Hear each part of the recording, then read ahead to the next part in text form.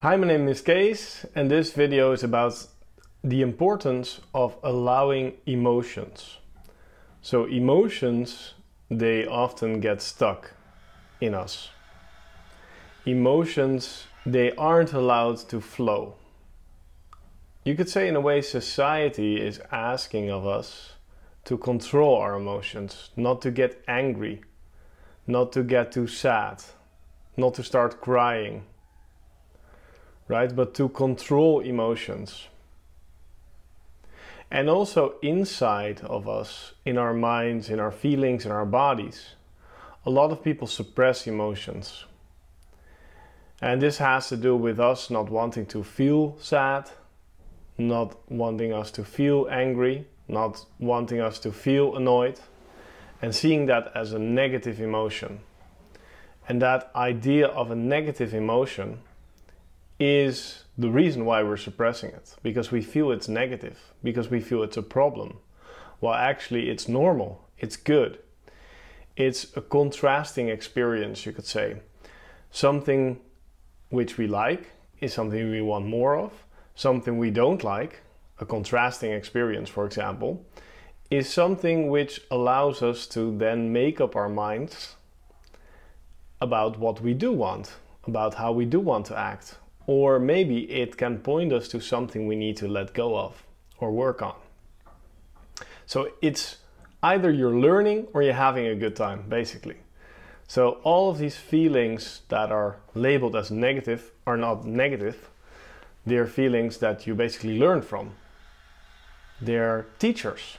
And if you suppress emotion in general, if you suppress negative emotion, you're also suppressing positive emotion, because you can't suppress one without the other. It's very much linked together. So if you're suppressing, that means you lead a suppressed life, right? You can't experience the deep happiness. You can't experience the deep love. You can't experience the deep being, because you're not allowing it. The only thing you are allowing is the shallow feelings, perceptions and thoughts. But all your life energies and your power is down in your belly, your gut brain, your emotional brain. That's the connection to your real energies. They're really close to you. And they're really important, because they're your guidance system. They help you what to do, what not to do. They help you to become sensitive to who you really are, to what works for you, what doesn't work for you, to where your passion is or where your passion isn't. It's a clear indicator, very clear. And it's also a power you can feel from people if they're in touch with their emotions. Right? If they're not in touch with their emotions, you don't feel that power coming from them. So emotional power is very important. And you only get that by accepting and allowing emotions in general to be there. By not seeing them as bad, by not seeing them as a problem, but allowing them. And through allowing our emotions, we get to our intuition. Right? We get to our deeper sense of self by allowing our emotions.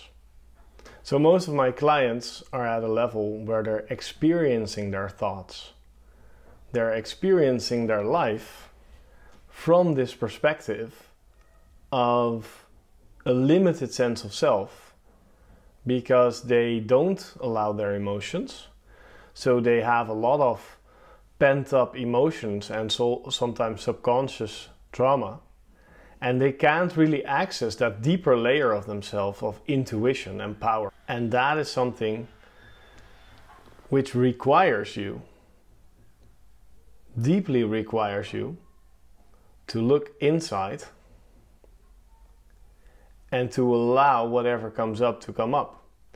And that is a process in which you go from survival to thriving. And it takes time. But the results are beautiful. So start allowing those emotions. Even though the anger, the crying, the irritation, or the numbness in general can feel very big at the beginning.